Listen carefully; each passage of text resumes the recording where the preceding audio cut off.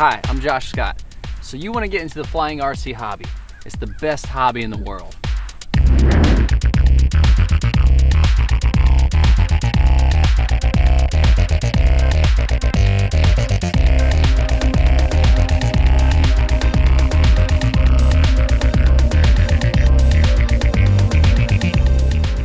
With all these amazing aircraft, it's hard to pick which one to start with. So before you choose, we have some things we'd like you to consider. This RC Beginner Series is brought to you by Horizon Hobby. This is Josh Bixler. Hi. He has over 25 years experience in RC flight. That is over a quarter of a century. How old are you? I'm 35 years old. I don't believe it. So what we want to do today is we want to help you find the right plane for you when you're first starting out. Well, what is the right plane? What do you think? Something that looks sweet, something that just is going to impress your friends, you know, really, really fast. Here we go. Like I like that. the way this looks. Look, it even has a detachable nose. Yeah. For fun. Now, he's right. It is cool looking. It is fast. It is not the right plane, This is though. what you want. No. You can hold on to it on the bottom. Think about it. The definition of cool is what? Is it what looks cool, or is it what you can fly? Definition of cool? Yeah. What's the definition of cool? It looks cool. It looks cool. And it's fast. Now, will it look cool smashed into the ground? No. No. So that means you couldn't fly it, could you? Why? Because if you fly it and you crash it, it's not going to look cool anymore. Oh. Friends, take your time and choose wisely. Although we want to get to this, you will get to that eventually, but there's some careful steps you must consider first before taking the step to the awesome Striker. Since this is the first episode of our beginner series, we want to give you guys some do's and don'ts when it comes to picking out your first plane. Picking your first airplane is incredibly important. If you go the wrong path, you're going to have some crashes. Now the first thing you want to consider is channels. How many channels does it have? Channels is the different functions of your plane. It takes you left and right, fast and slow, all that kind of stuff. Yeah. As many channels as you can get is probably the best way to go. No. If you can... No. Keep it simple, friend. But look at all these buttons. I know, the buttons will come later. The buttons will come later. I see them now. The more functions you have in an airplane, the more functions you have to master. Okay. Now, you know, the bomb drops, all the cool stuff, the smoke systems, it's coming, but not today. It's much better. This is a 4-channel airplane. You have your aileron, your elevator, your rudder, and your throttle. That's good. But that's it? That's it. But it's a lot better to go with something like a 3-channel. Because that's got, wait, 3? 3 channels. You got your throttle. That's less than 4. That's less than 4. It's also more simple as well, too. Okay. You have things also coupled with a 3-channel like dihedral. What dihedral gives you is a self-righting principle. So when it banks, this wing is creating more lift than that wing, and it self-rights itself. So that's why it's going, the wings are kind of going up. That's why it's kind of saddled in the middle. Yeah. It's like a flying V. Okay. Yes. So simple's better. All right. Complicated comes later. You can get a complicated radio if you want, but you can always use those functions in the future when you have your awesome Strikers and planes like that. Another thing you want to consider is the speed of your airplane. Good point, brother. Fast is good. You got the need for speed. Fast is fantastic, but when Again, you get there. The Striker's excellent. Fast. When you get there. You don't want to just jump right into the Striker. The problem with the Striker is when you're starting off in the hobby, you don't have the reaction time that you need for the Striker. As you fly more and more, your reaction gets quicker and quicker to what the airplane's doing. But I'm younger than you. This Striker does almost 100 miles an hour. I can react faster than you. You are younger. Oh, you didn't see that coming. I did not see that coming. You know, you probably like a lot of video games too, right? Yeah. Bad thing is, friends, there's no reset on a model airplane unless you're flying a simulator. No real life model airplanes, you can hit a red button and have it all pop back together. So it's much better to go with a slower airplane at first, so you can learn the controls, and if you make a mistake, you can correct that mistake before you hit the ground. Another thing you want to think about is the build of your plane. Yes. You want something that you've put your heart, time, your soul into. This is quite a piece of artwork. It's a work of art. It truly is. This is actually a balsa wood plane covered wood. with monocoat. Beautiful, beautiful workmanship. Gorgeous. In So this. go with this. Start right here. Go with this when you're ready and you're able to fly. This is a 4-channel airplane. Carries a different wing loading than a lot of the other foam airplanes. Gorgeous. And actually, this is a good step someday, but going with foam is actually the easiest way. Foam? Foam is good. Foam is spongy. Yeah, but it's kind of ugly. You know what? Foam can be glued back together with hot glue, tape, CA, foam safe CA. You can repair it quickly. And the sad fact is when you do get into this hobby, it doesn't matter what you pick, you are going to have mishaps. You are going to hit things, you are going to crash. That's grim. Foam is a lot easier to fix than a beautiful balsa wood model. It's ugly. Well, you know what? The nice thing is if it starts out ugly, Yeah. it stays ugly. If it starts out beautiful, It stays. it gets uglier as time goes on. And you know what? Your love for the airplane diminishes. You know, imagine if you roll this into a ball and you pick up all these loose pieces. Kind of like when you first meet someone, they're beautiful, but then they get ugly. Your love diminishes. No, it's not like that. Imagine this. 1,000-piece puzzle. 10-piece puzzle. All right? For kids. If you take that puzzle and you bust it up into pieces, would you rather be putting together a 10-piece puzzle again or a 1,000-piece? Depends on how much you like puzzles. There you go. My grandma loves Next them. point. Most reputable manufacturers, especially with foam planes, will have replacement parts readily available at local hobby shops.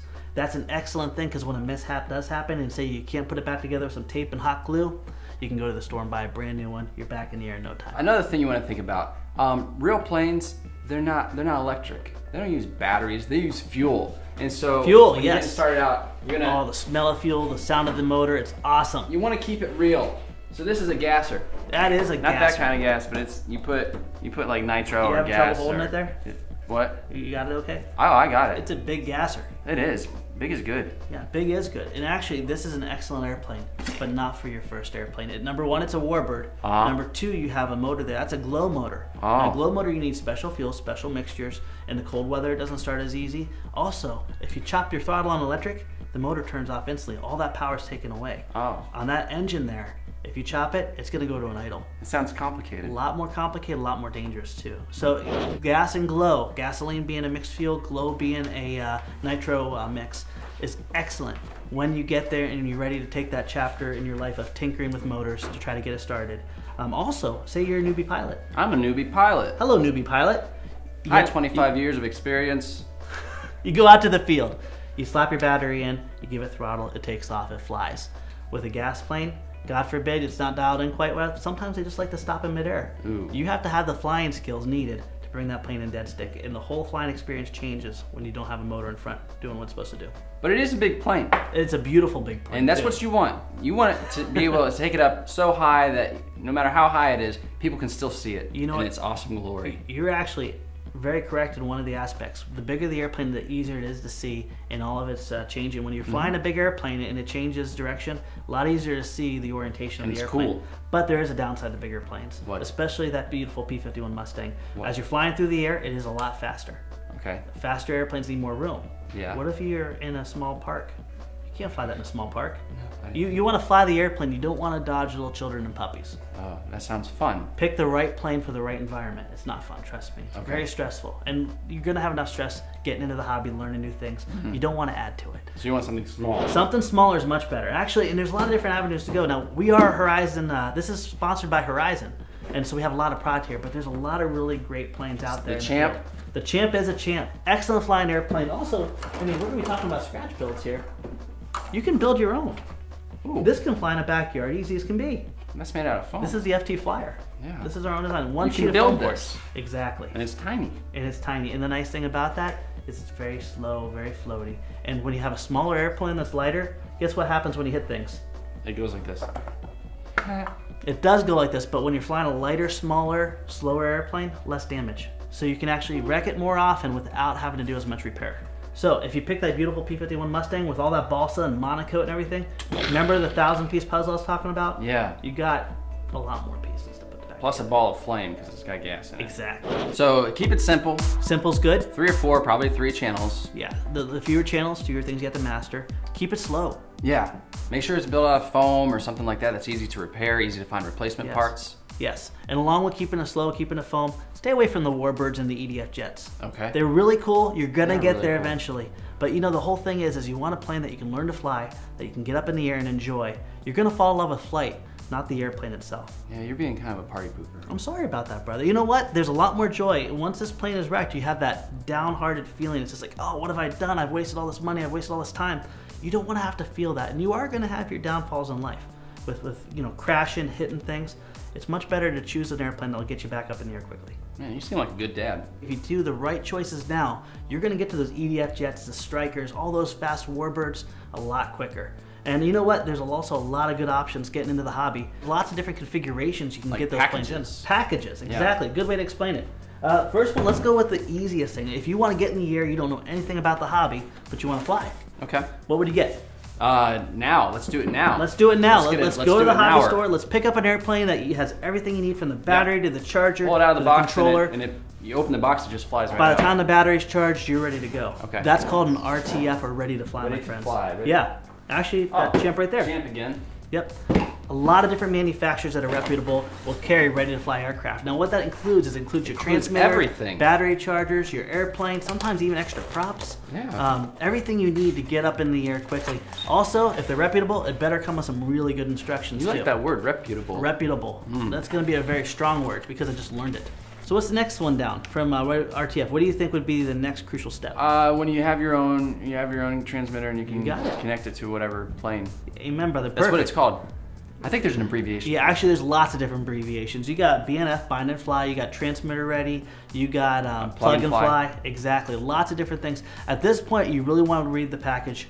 On any of these models that are not ready to fly, you're going to have a list of requirements. It'll say requires, and sometimes it's a battery, sometimes it's a transmitter, sometimes it's a charger, and things like that. So say I already have this guy. So you already have that guy. And then I buy a BNF like this. A BNF or transmitter ready. Now keep in mind, always at this point, always check what is required. Because this is a bind and fly. This transmitter will indeed talk to this airplane. But say it's a different manufacturer and you have to have your own receiver. So always read what's required. Okay. But what this gives you the ability to do is say you got this from a different airplane and you like the radio, it's a fun radio. You can use this to talk to other planes. But also say you really want to commit to this hobby and you fall in love with something a little bit more advanced. I don't know, like maybe this. Ooh, that's shinier. That's shiny. It's also like it. a lot more expensive. Oh. But do you know when people want to learn how to play guitar? Yeah. You have two options. You can go to a pawn store and you can simply pick out a used $50 guitar. Or a First Act from Walmart. First Act is what it's called? That's kids stuff, yeah. Okay, you can pick up a cheap guitar. It's not going to perform really well. It's going to be very basic. Or if you know, I'm going to commit, I'm going to get into this hobby and I really love this transmitter, you could buy something the equivalent of a Fender, which would be some crazy advanced radio that you know you're not going to have to replace for many, many years to come. 1972 Telecaster. I don't know what that means. Put some humbuckers in that sucker. So bind and fly, transmitter ready, plug and fly, all those will basically give you everything you need, sometimes minus the battery and your transmitter. But what it does give you is a lot of flexibility to pick a transmitter that you know you love and that you're going to keep for a long time. So we moved on and we've learned how to fly. We have that's pretty good. You like that? We have our motors and we have speed controls. We have knowledge of all that good stuff. ARF. ARF. Almost ready to fly. Here we go. Look at that. Now, you just had to pick out the jet, didn't you? Yeah. Look at that. This is what you want to start with. This is beautiful. This is great. You do not want to start with it though. You will get there very, very quickly. By the time you get to this, an ARF would be perfect for you because you're already going to know a lot about transmitters. You're going to know a lot about motors and servos and speed controls. Maybe even retracts. That's what those extra channels are for. Ooh, yes. So your wheels go up. But now the beautiful thing about ARFs is you already have all that knowledge gained from your previous models. Yeah. Okay? Okay. And if you're at this stage, hopefully you better know your stuff as far as that goes. But there's a huge variety of ARFs out there. Probably one of the largest selection of manufactured models are indeed ARFs. That gives you the flexibility to choose your electronics, choose what you want. You have a lot more control, but also the experience is going to be widely different. Okay. Say you just love speed and you love high performance. I do. You're probably going to put a lot bigger motor than other people will. So you're going to have some people saying, oh, the plane doesn't fly too fast, and other people saying the thing is a rocket ship. And all depends what you do with it. Other people overpowering it and getting their CGs wrong and saying it's a horrible plane. So your experience will vary. You really need to know your stuff and also listen to the specs and what's required for it. Listen to your heart. Listen to your heart. As long as your heart's saying to pick something that you can achieve and use to grow in the hobby and fall in love with flight. Now there's another kind where you can like just build it from the bottom up. Actually, and the neat thing about this RGC journey is as you get more involved, you want to learn more aspects of it. Okay. And it's not just flying, but then it starts becoming building, and the love of building gets greater and greater. Right. And kits is an excellent avenue into that because you're not just buying the airplane all covered and beautiful. Yeah. You're taking You're some doing plans. it yourself. And matter of fact, check this out. Putting your heart and soul into it. This is small. The nice thing about kits is they can be small, they can be huge, but what you end up with are some key ingredients here. Look, I'm already done. No, this is partially built for you guys and for you. Huh? What you start off with is something that looks a lot more like this. Oh. You got formers, you got sticks, you got little numbered things. You don't have as much instructions, but what you do have are plans. Oh, wow. Now the beautiful thing about this is we talked about ARFs, how choosing your electronics and everything is part of your journey into building.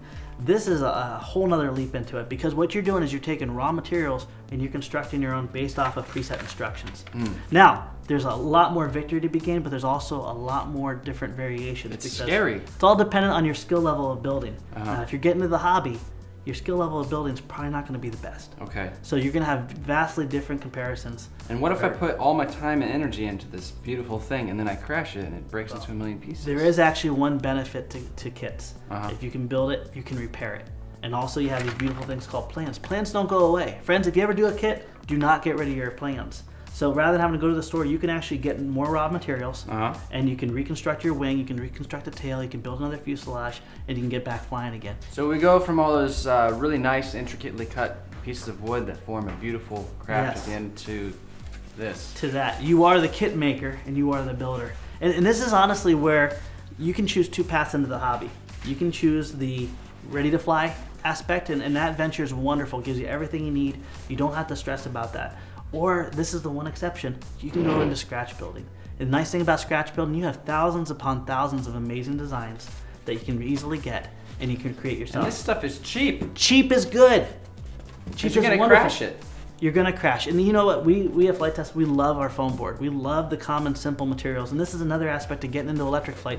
You can't make a foam gas-powered airplane. No. Gas and foam just don't get along very well. Does not work. But what you can do is take a simple dollar piece of foam board, and in one evening, build something out of 5 simple pieces of foam. Nice. And make an exceptional flying airplane. This is the FT Flyer. Now at Flite Test, we have free plans, a free build video, and if you don't like using razor blades, we even have speed build kits for these. That's but right. The nice thing about scratch building is if you can build it, they you will cut come. it out, there's no intimidation. You crash it, you build another one, because you know, oh, I built this the first time. And oftentimes, as you build it more and more, every time you crash and you rebuild it, you're not only enhancing your skills as a pilot, but you're enhancing your skills as a builder. You know, you're ugly, but you're growing on me. Yeah, it's not bad. And here's the beautiful thing about scratch building too, is as you advance as a builder and a pilot, your skills are moving at the same pace. So you can start off with something like this, and you can end up with something like this. This was made out of foam. This is a foam board airplane. This is part of the whole swappable series as well. Once again, go to the dollar store, pick up some Dollar Tree foam board,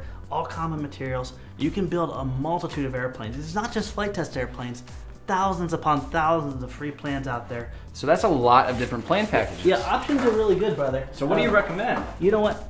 I'm frugal in nature. If I can build What's it, that mean? Frugal means cheap. I'm very cheap.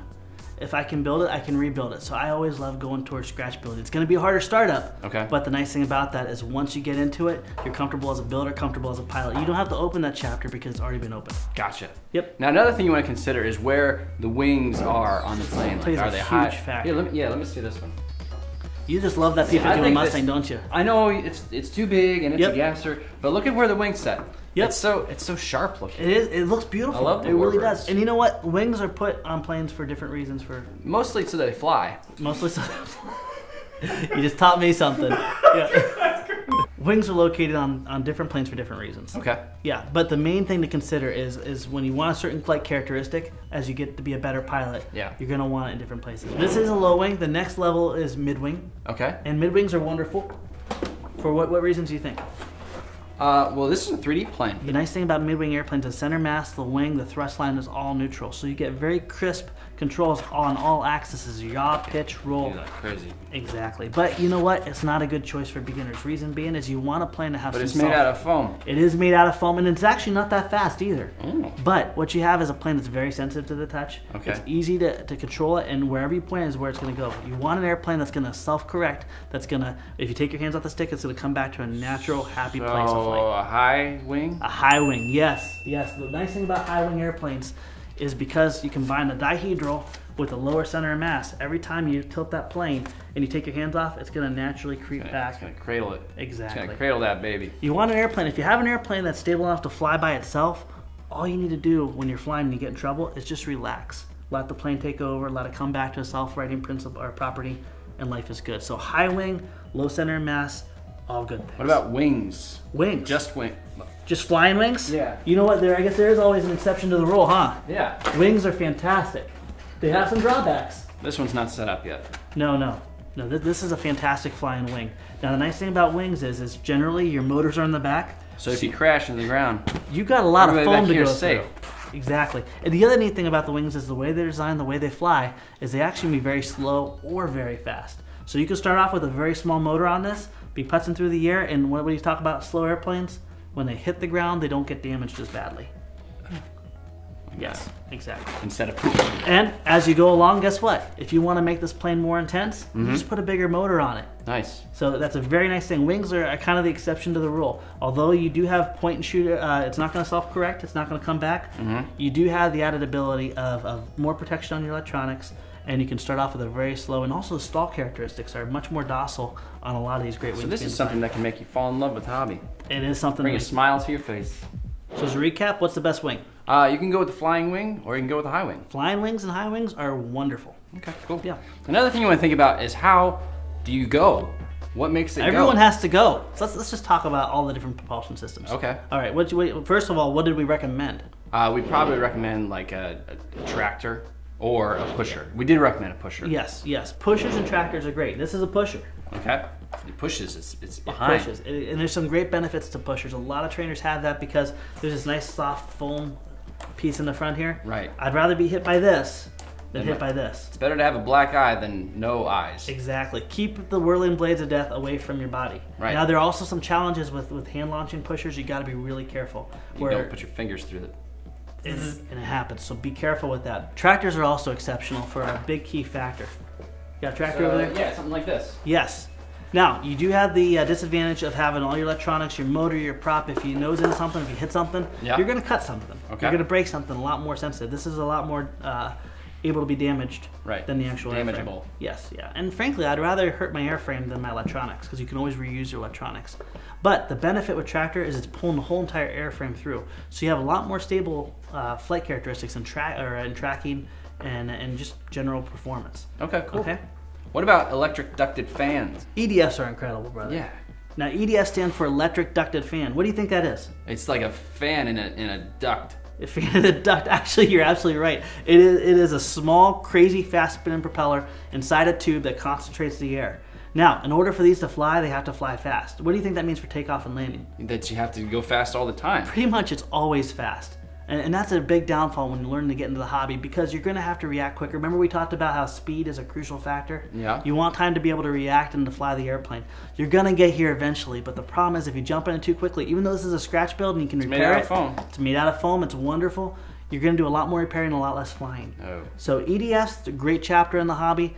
Maybe chapter 11 or 12, not 1 or 2. Okay. Now, what if you're wanting to learn how to fly, but you don't have somebody who has a quarter of a century of experience like you do? Or say you just don't have the good weather. Say it's the middle of the winter and you decide, you know what, I want to get into flying, but it's snowy, it's windy, it's just crummy weather out there. Yeah, you gotta wait for that groundhog. There's one word, simulators.